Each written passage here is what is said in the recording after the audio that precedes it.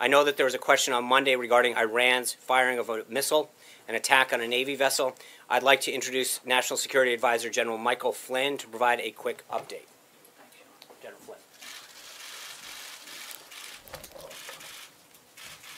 Good afternoon, everyone. Recent Iranian actions involving a provocative ballistic missile launch and an attack against a Saudi naval vessel conducted by Iran-supported Houthi militants underscore what should have been clear to the international community all along about Iran's destabilizing behavior across the entire Middle East.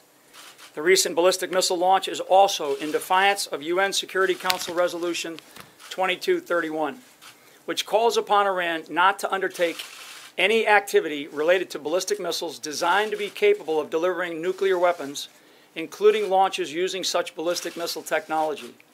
These are just the latest of a series of incidents in the past 6 months in which Houthi forces that Iran has trained and armed have struck Emirati and Saudi vessels and threatened United States and allied vessels transiting the Red Sea.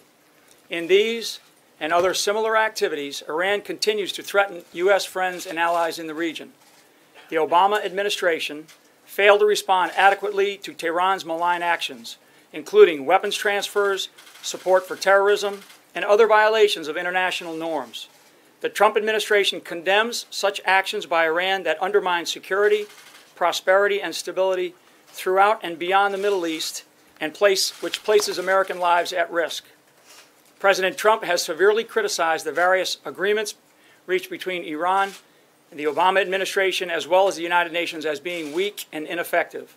Instead of being thankful to the United States in these agreements, Iran is now feeling emboldened. As of today, we are officially putting Iran on notice. Thank you. Thanks, John. Thanks, General. We are going to have a background briefing with NSC staff today at 4 o'clock here in the briefing room. Further details will be provided on that subject.